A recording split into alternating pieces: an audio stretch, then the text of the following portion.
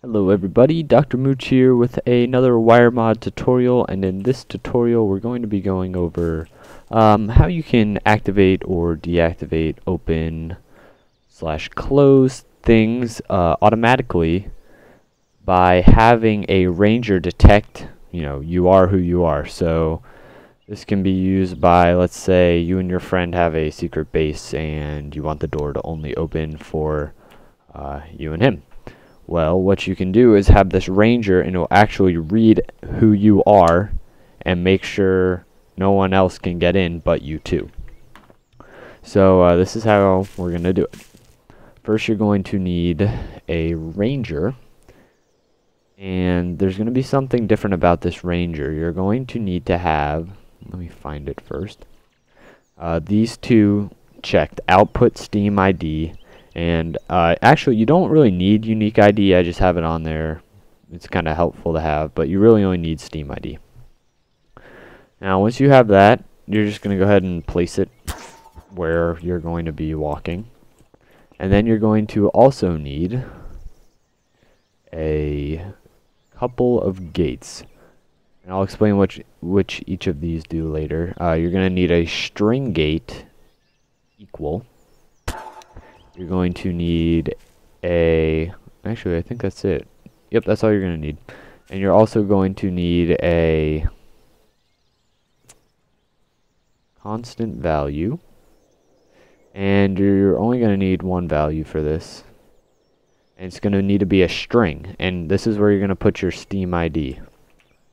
Now, you're going to go ahead and place that down. But before you do that, you're going to need to figure out what your Steam ID is. So what you're going to want to do is you're going to want to go ahead and type in status in the task or the console. And you'll see your Steam ID come up. And you're just going to go ahead and highlight it. And it won't show that you're highlighting it, or at least it doesn't for me, but you are. And then let go and hold down Control C to copy.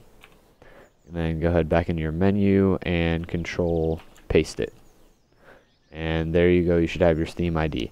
Now make sure you don't have any spaces after or before the number. You just want it the number and Steam in front of it with the underscore, that kind of thing. No spaces before or after. So that's pretty much your basic setup. So what you're going to want to do is wire it all up. You're going to be comparing.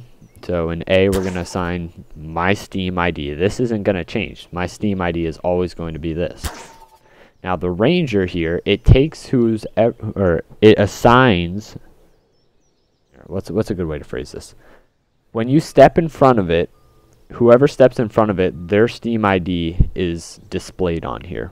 So in this case, it's mine. But if my friend Bob were to, stand in it, it'd show his Steam ID. So what we're going to do is we're going to link B to the Steam ID that the ranger's getting.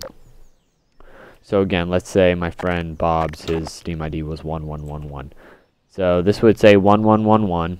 Is it equal to, 1:4:19, like that? Is it equal to this number here on the constant value? No. So that wouldn't activate anything.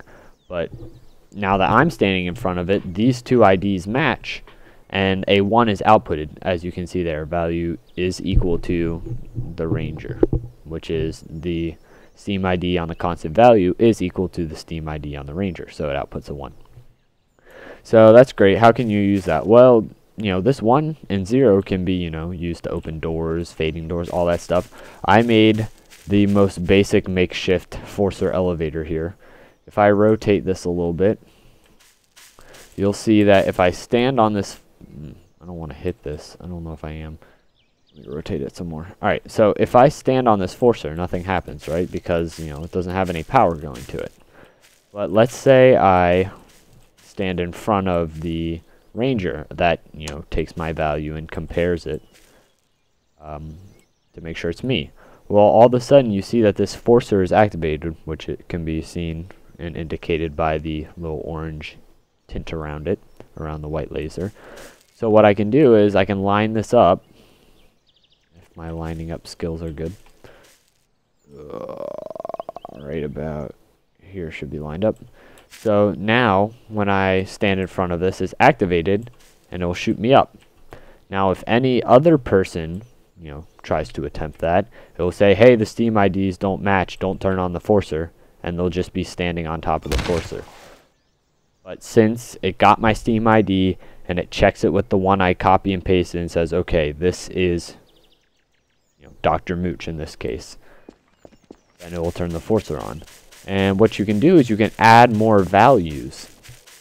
So you can put your friend's Steam ID in here. So if it matches, you know, your friend's Steam ID or your Steam ID, it can activate the forcer. Now, one other thing before I go, I just wanted to tell you, or make sure that if you didn't catch it before, that's my fault. On the constant value, which can be found here, make sure that the Steam, you know, your Steam ID is a string. It won't work if it's an angle, number, vector. It has to be a string.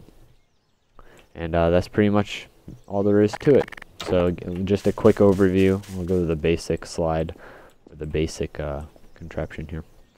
It will get a Steam ID from whoever's standing in it. It will say, okay, does the guy who's standing in front of it, does it match whoever we copy and pasted into the constant value? If so, yes, and then it will turn on whatever you want. In that case, it was a forcer. And if it doesn't, it will just act like no one's even standing in front of it at all. So again, this checks it's me. Yep, it's me, and it shoots off the forcer.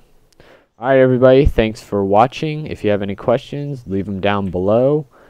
Maybe leave a suggestion, and maybe a subscribe if you're feeling generous. Thanks for watching, and have a nice day. So, while you guys were gone, or after I ended the video, I took this a little bit further, and I made a makeshift base up in the air. And again, remember, this will only work for me. So it just brings me right up there.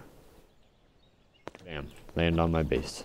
It's not the prettiest or the most accurate, but it's a pretty cool way to use a forcer with a Steam ID recognizer or ranger.